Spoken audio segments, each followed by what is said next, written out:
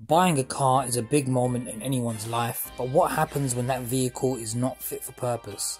In this video we'll go over the circumstances in which you can get a refund for a new or used car. If a new or second-hand car you bought develops a fault, you could get it repaired or replaced at no further cost to you by whoever sold it to you. If it's a relatively minor repair that's needed, this could be a good option. However, if the vehicle ends up having extensive repairs or very deep and serious faults, this might not be something that is preferable, and most people in this circumstance would want a refund. It's important to stress right from the outset that you can't get a refund just because you've changed your mind or because there's an aspect of the vehicle that you no longer like, such as the colour, the fuel type, or anything along these lines. There has to be an actual flaw or fault with the vehicle. How you go about addressing the problem depends largely on how you bought the vehicle, whether it was a private purchase from an individual or if it was bought from a showroom and a car dealer.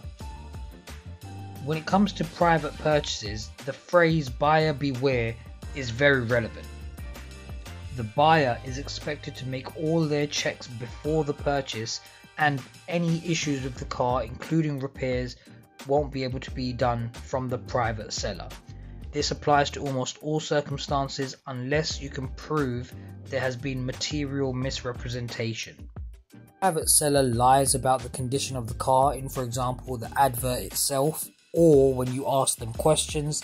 This could make them liable to refund or repair, but it's very difficult to track down the identity of the buyer, the seller, in these circumstances, where they're based, their address, all of which is needed to enforce your rights. Bought the car in the UK and it doesn't reach your expectations, you benefit from the Consumer Rights Act, which gives you the right to return the car or have it repaired. When you buy a new or second-hand car from a UK dealership, the Consumer Rights Act stipulates that you can expect the following: that the vehicle will be of satisfactory quality, taking into account its age and mileage, meet any description given to you when you were buying it, and be fit for purpose. There's no exact definition for satisfactory quality, but you must be considered the age, price, mileage, description applied, and all other relevant circumstances when trying to decide what is satisfactory quality.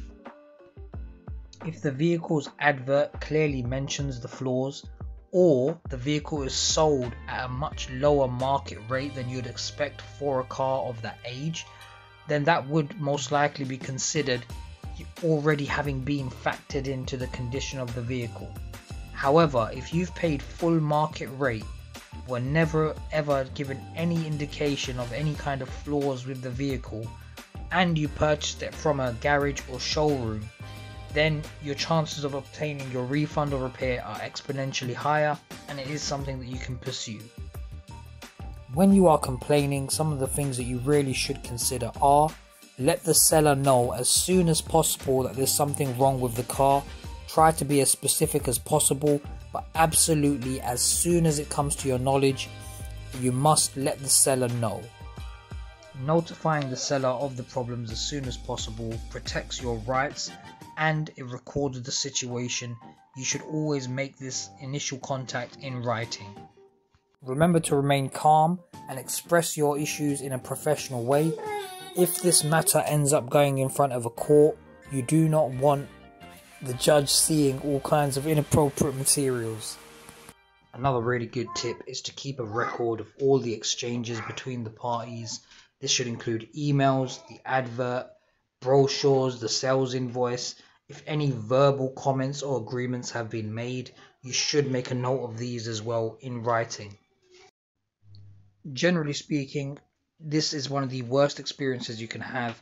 Depending on how much price you've paid for the vehicle, having it not meet your expectations can have a tremendous impact on your day-to-day life, not to mention your mental health. Therefore, if you do require any help, please feel free to drop us an email, give us a call, and we'll be sure to come back to you as soon as possible. Thank you so much for watching the video. Please do subscribe, like, rate, and comment, and we'll be sure to make more very soon. Thank you.